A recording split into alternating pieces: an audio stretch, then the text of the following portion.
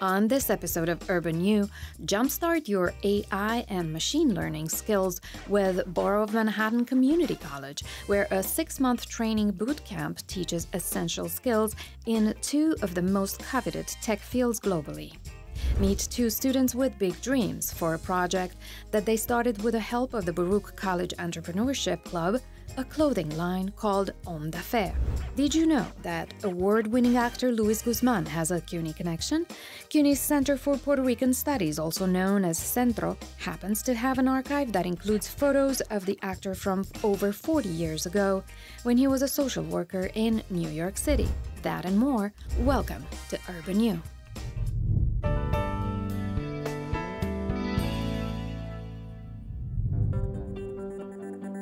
Because AI is coming, it's going to be big now.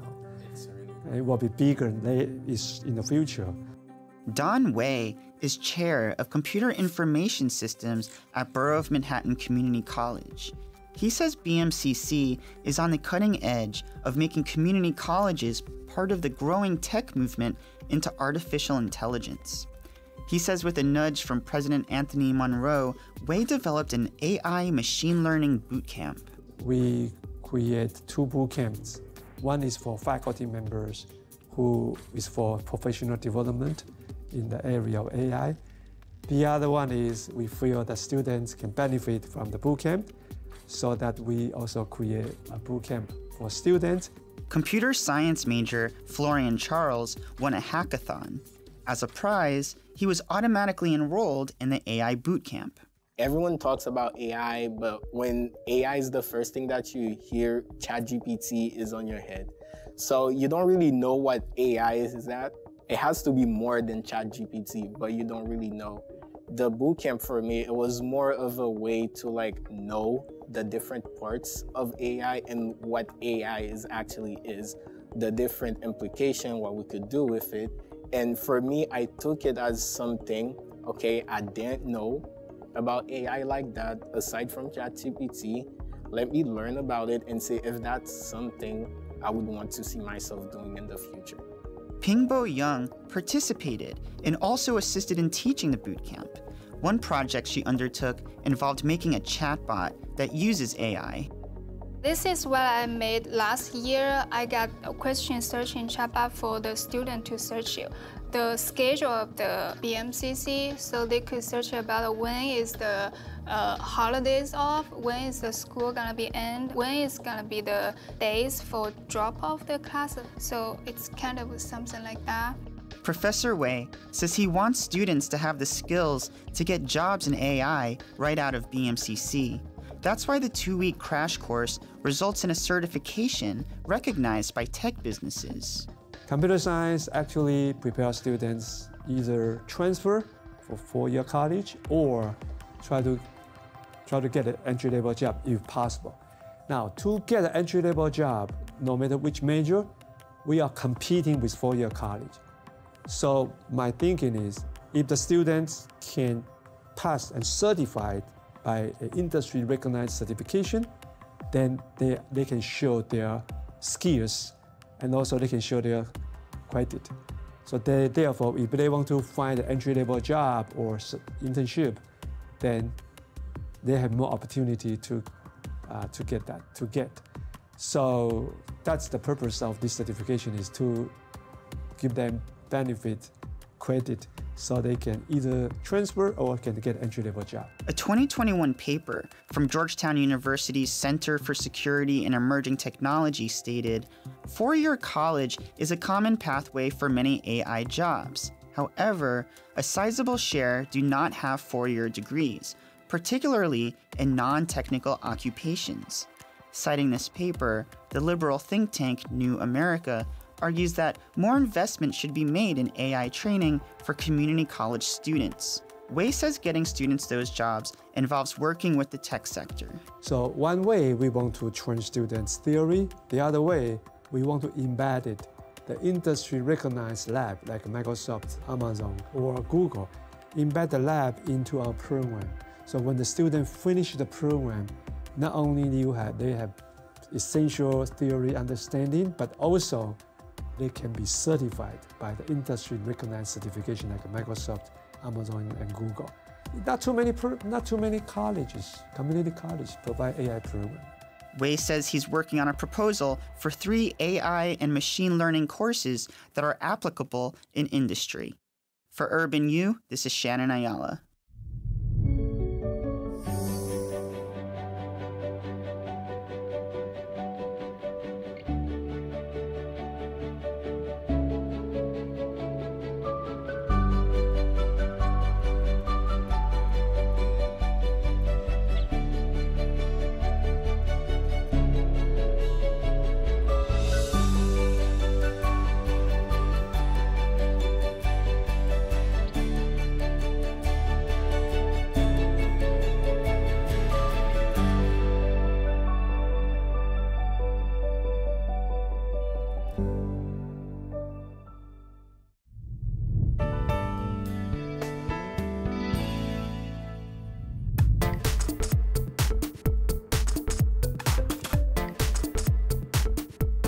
I wanted to learn how to start a business, right? And when I joined, they initially wanted to start a clothing brand, and I thought, you know, this is a pretty cool idea. So Djamina Drabo joined forces with Renuk Rempal in the Baruch College CEO Club and made that cool idea a reality. They wanted their line to be high quality but affordable, something versatile enough for students to wear to class, on an interview, or on the job. When we were trying to figure out like where to position ourselves as a clothing brand, we wanted something elegant, something business casual, something that stands out. And for me, I figured Homme D'Affaire. Homme D'Affaire means people in business in French. So that really relates to what we're trying to do as a brand. We didn't really know what we were getting into when starting Homme D'Affaire.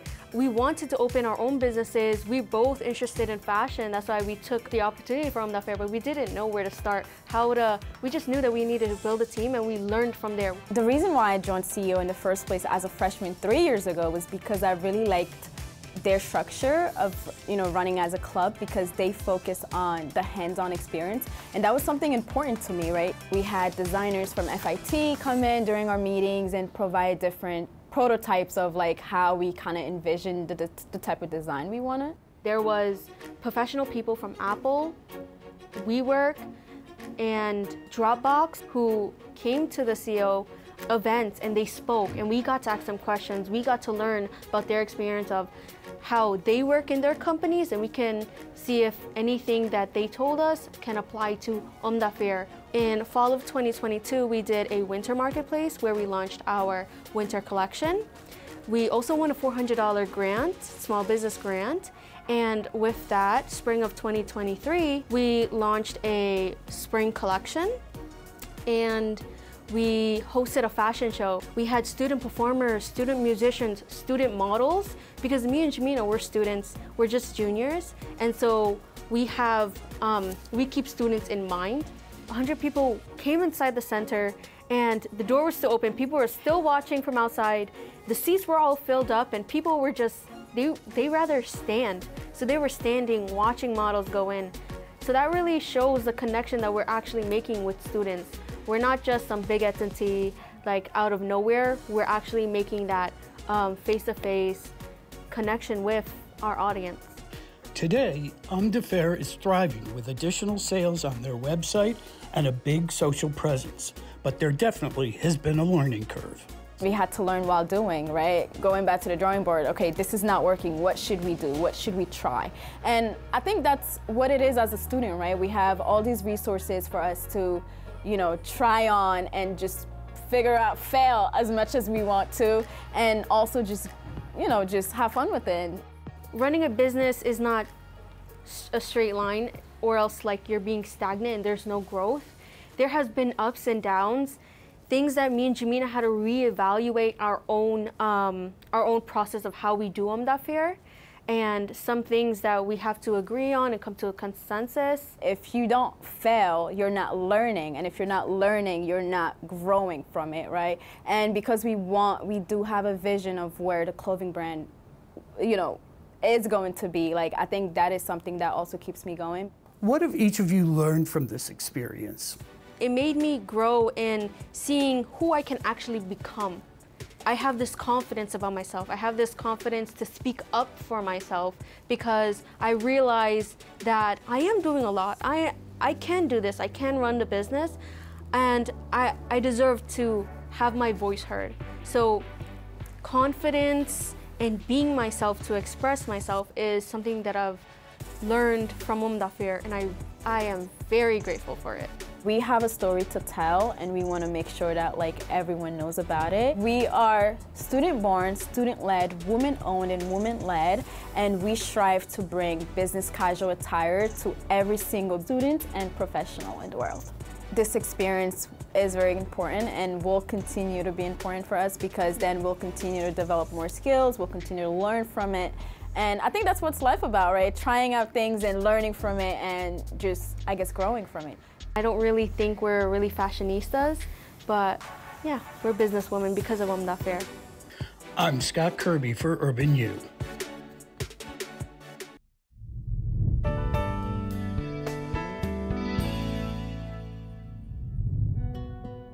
I am from Miami, Florida, and at the age of 16, I was diagnosed with osteosarcoma. It's a rare bone disease.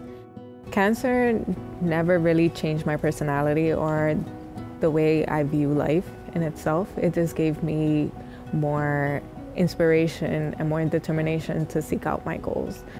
I love school because anyone could take anything away from me, but no one could take away my knowledge and my education. I found Bronx Community College, and I was already enrolled with all my classes and everything within a week. And about 3 months later, I found out I was 4 months pregnant. His name is Troy, and he is the light to my eyes. Amazing. I love him. I transferred to Lehman last fall. When I first visited the Student Life building, I met a friend, and that's when my involvement with student government started. I am so passionate of helping others. However, there's a time and a place for everything. We are currently living in a shelter, and even having 2 or 3 jobs is not helping me make it because I have to worry about taking care of my son, putting him through school. I have to put myself through school too. And according to the system, I make too much money. So I do use the food pantry. It seems impossible, but there's always a light at the end of the tunnel. And if you have a goal, just go for it. What do you have to lose?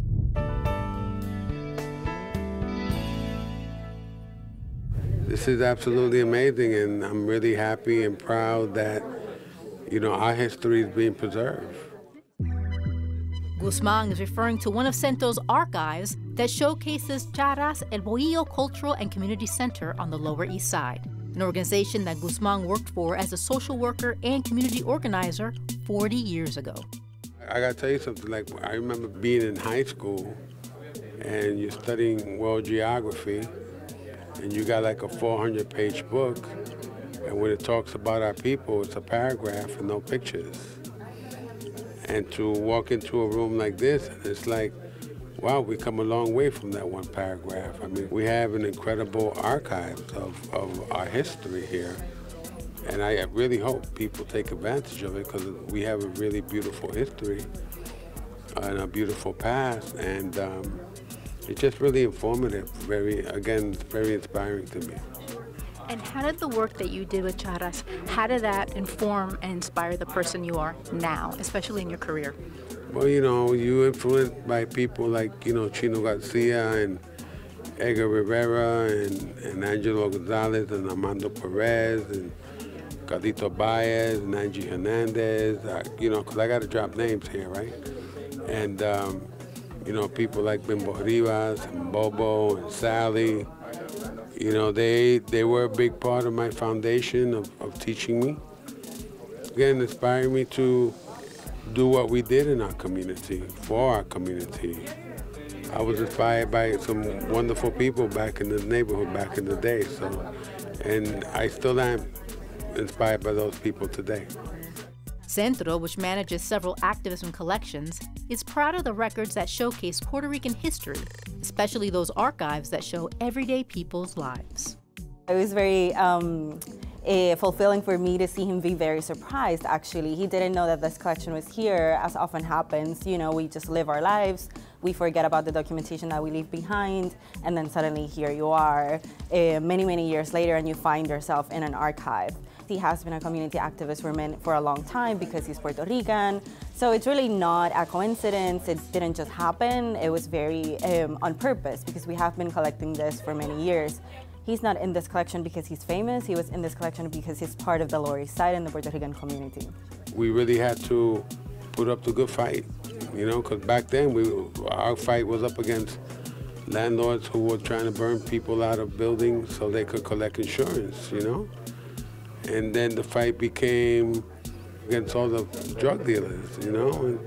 And then the fight became against AIDS, and then the fight became for better housing for people. And so these are all the experiences that got me here, you know? And I guess the most important thing is that never forgetting where I came from. You know, I come with a lot of wonderful ingredients. You do. And those ingredients were handed down to me by, again, some very beautiful, wonderful people in my life.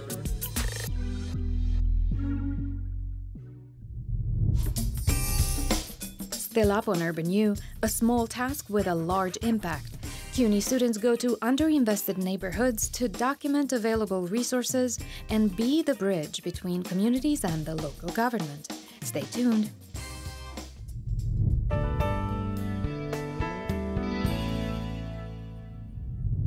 Step inside this college counseling office at Mesa Charter High School in Brooklyn, and you'll find tenacious dreams of higher education, students who understand college as a path to opportunity, and adults who want to help them. But as Director Melissa Lewis knows, getting in is just the start. For some young people, staying in can also be a real challenge. Money and finances, it's a struggle. So students have to choose, a lot of students have to choose when they're choosing for a college, which college is going to be the best financially for their parents and for themselves long term, not just the first year, but after 2, 3, 4 years. And if they can afford not just the cost of college, but books, a Metro card, lunch, things like that, the other fees and expenses that come along with college. Something small as a Metro card. Students will drop out of school because they couldn't afford a Metro card. Mesa High School alum Imani McMichael explains the stress of paying for college felt overwhelming in some moments. I had to prioritize making hours at work because if I didn't have my hours at work, I couldn't even pay for like textbooks or supplies that I needed to be the best in the class or to pass the class or to do well in a class. So that caused a lot of anxiety, When it comes to cost, at the City University of New York, there are options. Lucy McIntyre, the CUNY Financial Aid Compliance Manager, says students need to know what's available to them. Her first piece of advice, fill out your financial aid forms. The FAFSA is the free application for federal student aid. So how important is the FAFSA in terms of starting this process? It is your number one tool. 60% of our students go for free. 80% come out debt-free. CUNY is the best bargain in town, okay? Because you're gonna get an Ivy League education at a public school cost. The education dollar at CUNY can stretch with things like access to additional libraries and e-permit classes that let students take classes at different campuses within the university system. And there are also programs that can help cover the costs of those college extras. Some of our programs where we do offer a Metro card for students, okay? Again, you would inquire to see if you're eligible. We do have food banks at each of our campuses. Financial pressure is certainly a big challenge for a lot of students, but it's not the only issue. There's also the social and emotional adjustment to college life. I think navigating the different offices, just the world of college, is a shock to the system of a lot of students when they go off to school. Even things like making friends, right? The pressure already feels real for this high schooler, especially, she says, as the first in her family to go to college. For me to go to college is a really big deal for me and my family. So it's just a lot on me. But I know I'll get through it. Denise Maybank is the Vice Chancellor for Student Affairs at CUNY. She explains there is a big support network for students on campus.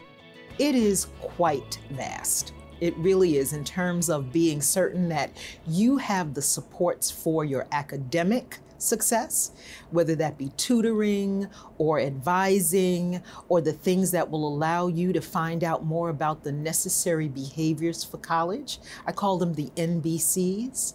It's the things that allow you to understand how you navigate through college. And so there's that set of things. But there is also that space in which you have to function. I call them the essential needs, whether it be your housing security, your food security. So where should a college student go to get that help? The first thing you need to do is find that student affairs office.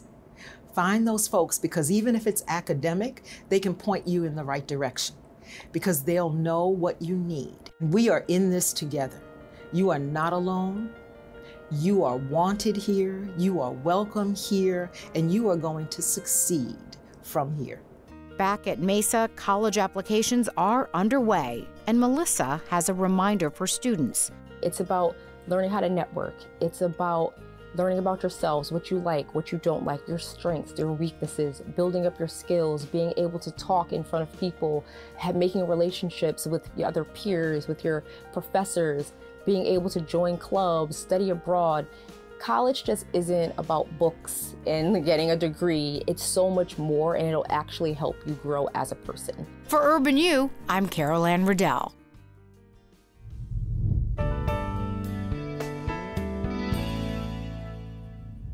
A Civic Innovation Fellow is someone who goes through our program, who learns a 101 data analytics bootcamp, and is hopefully the future of civic technology.